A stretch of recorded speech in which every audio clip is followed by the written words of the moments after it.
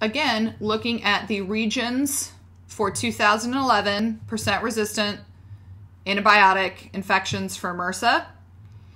We can start with the normal quantile plot here, and while we can see for the South region where normality seems to hold, we have a difficult time assessing normality for the other regions. The sample sizes are small, the lines are on top of one another. It looks like it would be difficult to really assess that. In addition to that, we have unequal group sizes. We may not be comfortable with equal standard deviation either. Though remember, those are two separate questions. If you are comfortable with normality, you can then assess for equal variance. If you are not comfortable with normality, then equal variance doesn't matter because we'll be using a different test.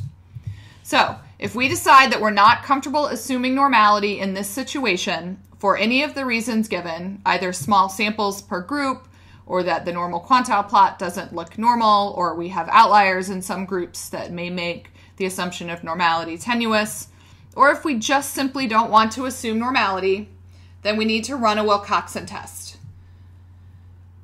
Would remove your means and standard deviations because we're no longer dealing with a normal sample. We want to now ask for the quantiles, and we can look here at the median values and the minimum and the maximum, or the interquartile ranges for the groups. From there, we would want to ask for a non-parametric Wilcoxon test. This is also called the Kruskal-Wallis test.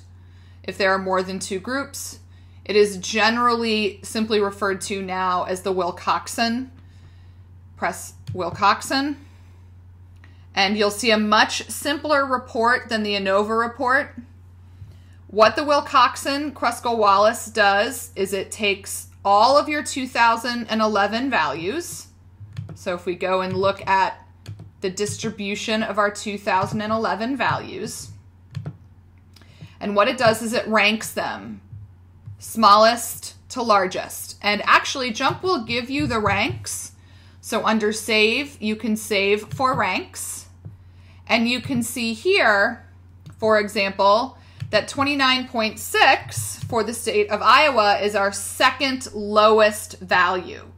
We had seen in a prior video our lowest value of 27.3 in Montana. And then you can also see as we go up into the values that were in the 70s, we have a rank of 40 for Puerto Rico. And we have another rank of 42, which will be our highest for Mississippi of 73.8.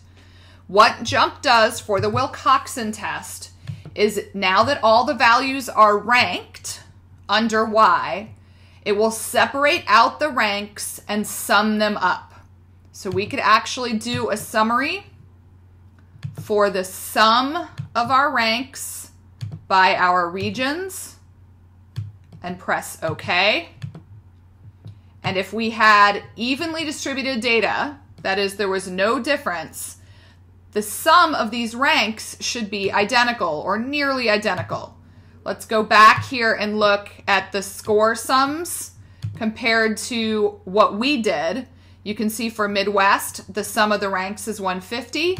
And look here, the sum of our ranks is 150. Northeast is 117, South is 534, and the West is 102. These match identically here to the Wilcoxons.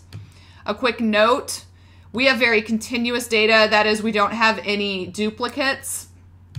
If you have duplicates, then you'll have tied ranks, and you may get a slightly different score from doing it manually than Wilcoxon. Just know that Wilcoxon will do it correctly. This is to demonstrate to you what JMP is doing. It's aligning all the responses highest to lowest overall. Then it separates them out by the region and sums up those ranks. We would have an expectation that the sums would be equal. The sum of the ranks would be equal if we had equal groups. So now we can go back to our Wilcoxon test. So our null hypothesis is equal medians based on a Wilcoxon test. Our alternative is that the medians are not equal. And we are told here by JMP to reject our null of equality of medians in favor of the alternative that our median percentage results by region are statistically significantly different. It is a similar reporting as the equal variance and unequal variance ANOVAs. Those both assume normality. This does not assume normality. So all you simply report is the p-value here. The rank totals would change with every n, with every different sample that you have. So that is not important or meaningful. Simply report the p-value or the chi-square in the p-value, and then move on with your summary. And your summary would include medians, minimums, maximums, or interquartile ranges, which is the 25th and 75th percentile. In the next video, we'll determine how to answer the question of where are they different? All three tests we've looked at, the equal variance, the unequal variance, and the Wilcoxon, have indicated a statistically significant difference from the center or from the means or medians. And the follow-up question will be, so where are the means different? And we can answer that with both the ANOVA tests as well as the Wilcoxon.